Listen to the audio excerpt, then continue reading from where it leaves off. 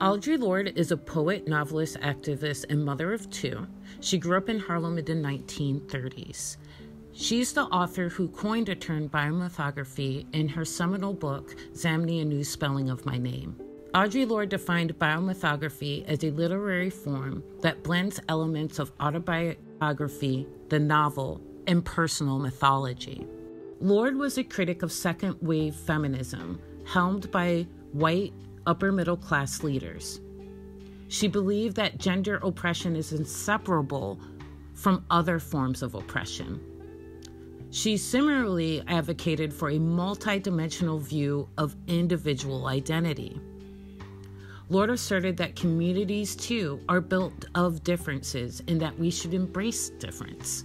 You need to begin with a movement, which is what Black Power and the Civil Rights Movement was. Then, immediately within it, you are going to get those people whose differences are not being articulated, which is, right, us. So then there is immediately another step.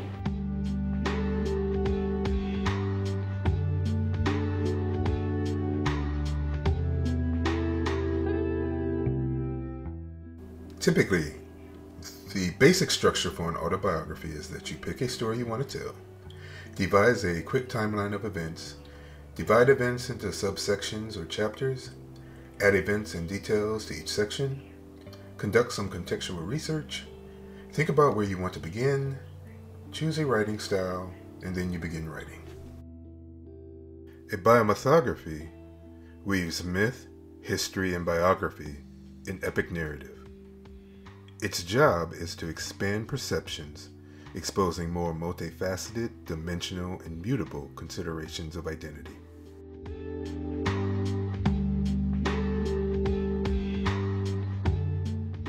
Implementing biomythography as a studio practice provides a challenge to critical historical practices.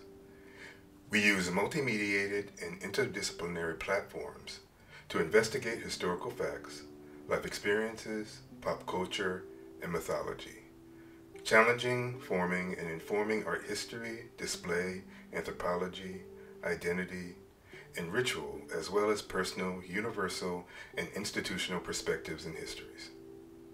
Through developing a series of curatorial projects contextualizing the visual arts within biomythography, WimbleyChristion work as context providers for critical dialect, addressing the nuances within ever-shifting identities and how we experience and create our contemporary world and culture.